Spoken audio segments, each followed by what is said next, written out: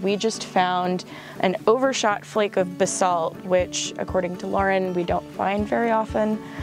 Whoever was napping this did is they hit on this side and they whacked it, and it, came off and it curved around the surface of the biface from the sharp edge to the other sharp edge.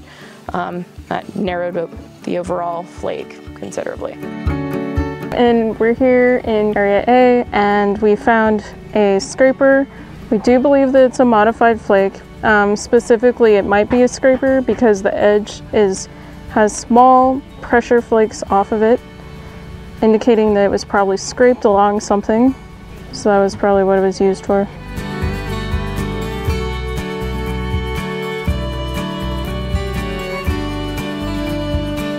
Today, over here in Area A, we found a hammerstone.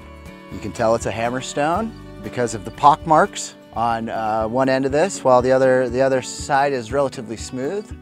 And this was just used, stone to hammer stuff with.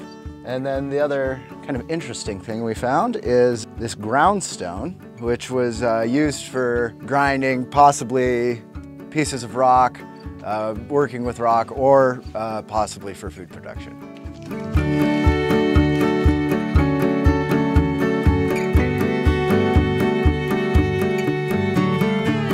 Here we are in Unit F Northwest in a feature we're calling Feature 82 right now. And it's a feature that consists of a dark sediment that's different than the surrounding sediment, so we're attempting to figure out what that is. But within here, we found a very interesting piece of debitage that holds some very unique characteristics. And debitage is a flake from the creation of stone tools.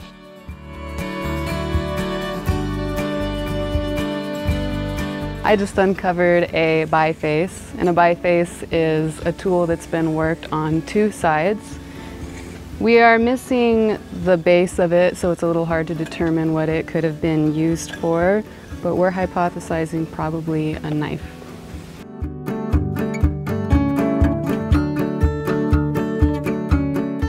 This is level 11 of the northeast quad of Unit N in Area A.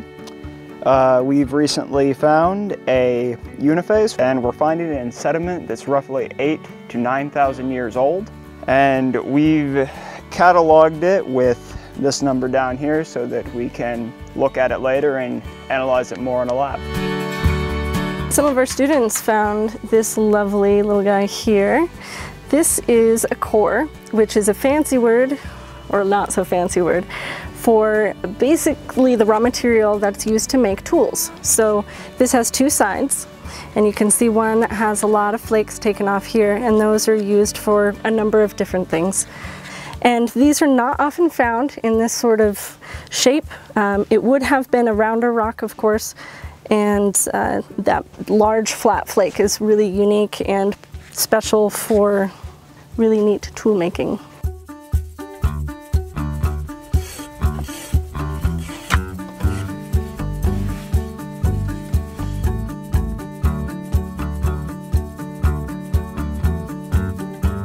So today we dug out a projectile point. We think that it is possibly a stemmed point. It also could be a foliate point. The little notches on the side that would show are kind of chipped off, so we're not entirely sure. But this point definitely did its job at some point.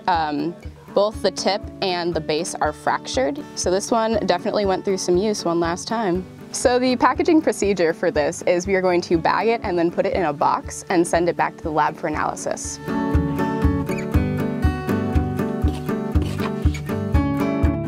So we're here at the bottom of Area B, and we've reached cobbles, as you can see here, all these rocks. What all these rocks tell us is that the river was once here, and you can see that they're kind of angled to sub-angled, which means that they haven't been rolling around in the river for very long, so the river was not here very long. So it's more likely that this was a beach or a bar. We don't really find a lot of artifacts down here, so it's not really an important cultural layer, but it does give us that point to start from. So we're here in Area B, and we're next to Feature 95, where last year we found a bunch of mammal teeth that we're not sure what mammal it came from. And this year, as we were cleaning the wall, we found a mandible with a canine in the front and a molar in the back of the mandible. We're not sure if it's a whole piece or not, and we'll find out later at the lab. But we think that it could be possibly Wolverine, but it's pretty large and we're not sure.